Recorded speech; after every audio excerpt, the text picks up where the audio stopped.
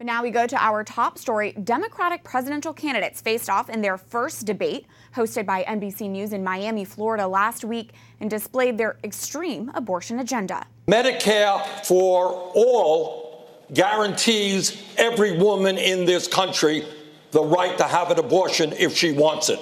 And it is mind-boggling to me that we are debating this on this stage in 2019 among Democrats, whether women should have access to reproductive rights. I think we have to stop playing defense and start playing offense. I just want to say there's 3 women up here that have fought pretty hard for a woman's right to choose. So I'll start with that. For pro-life analysis of the Democratic debates, we are joined in studio by Ramesh Ponnuru, senior editor for National Review. And joining us from Indianapolis, Indiana, is Swayze Liebel, the National Pro-Life Women's Caucus coordinator for the Susan B. Anthony list. Thank you both for joining us. Let's delve right into this. I want to take a listen to an exchange in the debate when moderator Lester Holt asked Senator Elizabeth Warren whether or not she would put limits on abortion. Here's how the senator responded. Senator Warren, would you put limits on any limits on abortion?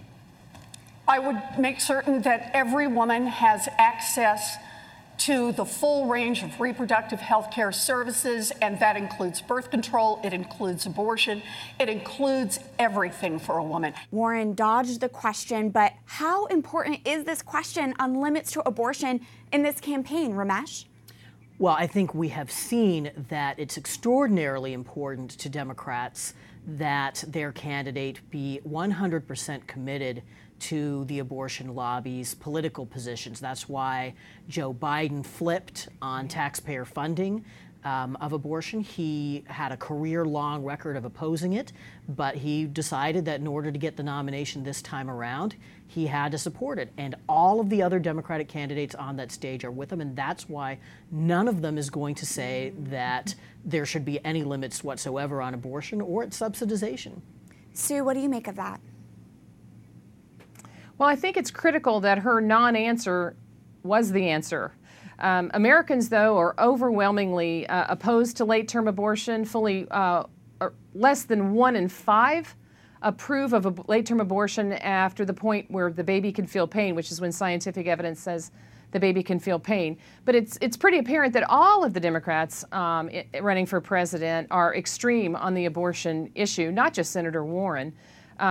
President Trump made a very clear contrast on this issue. He even supported legislation in Congress that would protect the babies who could feel pain at late-term abortions, which is what, of course, the majority of Americans do. So I think that the contrast couldn't be more clear.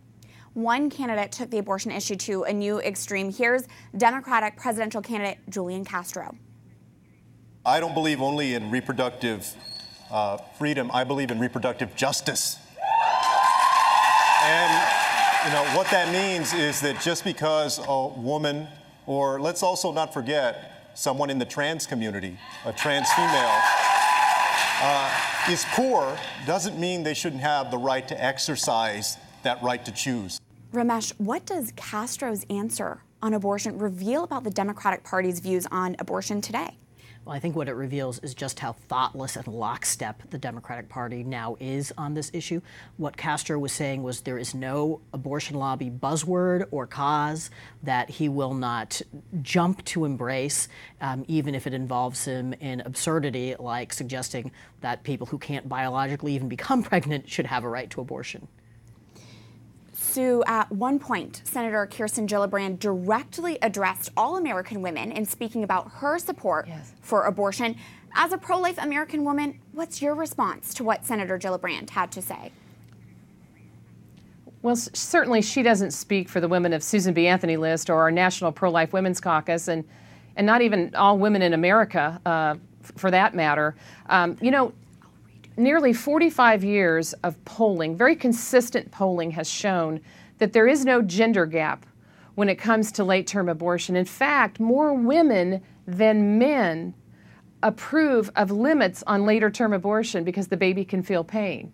So she's actually off base factually, in addition to just assuming that women are going to go along with her, and that's certainly not the case.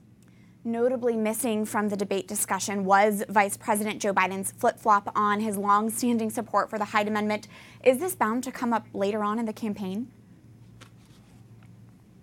Well, I think that it's Well, absolutely Joe going to Biden- be an issue.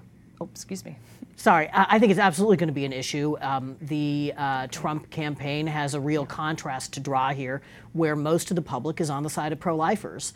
And the Democratic position on this issue, I think, is going to look extreme to a lot of people, and people even in the middle who aren't necessarily all the way with us as pro-lifers are going to want to draw a line here that is not where the Democrats want it to be. And Sue, what was the point you wanted to make? That's exactly right. I was just going to say that he may have gotten a pass during the debate, but general election voters will resent, and all the polling shows that they don't want to be forced to pay their taxes to fund abortion. In fact, Susan B. Anthony did a poll before the debates that showed that 55% of Americans don't want to pay for taxpayer-funded abortions through Medicaid. And of those, 57% were independents, and over a third were Democrats. And then also in that poll, 50% of the people said that they would not support Biden because of it.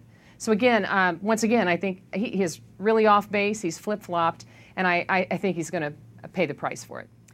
Ramesh, I noticed there was a lot of talk about reproductive health care and women's rights, but rarely was the word abortion itself actually used within the debate. Was that strategic on behalf of the Democratic Party? Well, I think that Democrats instinctively understand that abortion is different from others' rights or real rights. When people want to argue for free speech or the right to own guns, they're not nervous about using the word speech or guns or property or what have you. Abortion is the right that dare not speak its name. And that, I think, tells you something about their understanding of what the public really feels about this issue. Absolutely. Sue, many pundits are declaring Senator Kamala Harris the winner of the first Democratic debate, but what should our viewers know specifically about Harris's involvement with David Daleidon's undercover Planned Parenthood videos? That's right. Those brave whistleblowers, David and his crew, exposed Planned Parenthood's role in the harvesting and selling of baby body parts. And when she was Attorney General in California, she actually turned on them, raided his house and other things. She was trying to protect the abortion industry. It was very inappropriate on her part. And, the Democrats during the debate on that, they talked a lot about corruption in Washington and trying to combat that. I worry that she's actually going to bring corruption. Her past behavior has shown that she will go to great lengths to protect the abortion industry. It's very inappropriate, and it would be inappropriate for her to move forward because of that, in my opinion. Ramesh, finally, what was your overall takeaway of how these Democratic debates for 2020 compared to previous Democratic debates, specifically on the abortion issue? So, in the past, some of our viewers may remember the 1990s Bill Clinton campaign saying that abortion should be safe, legal, and rare. Again, sort of making a nod toward the ambivalence, at least, of the public on abortion. That kind of language, that rhetoric, that's not on the Democratic platform anymore, and it's not part of the Democratic conversation anymore. They've become a more uniformly pro-abortion party, and we'll see, but I think that is going to cost them in the election when it comes time to November 2020. As you said, we'll see. This is just the first of many debates to come. Thank you both for being here. Ramesh Ponnuru, Senior Editor of National Review, and Sue Swayze Liebel, National Pro-Life Women's Caucus Coordinator for the Susan B. Anthony List.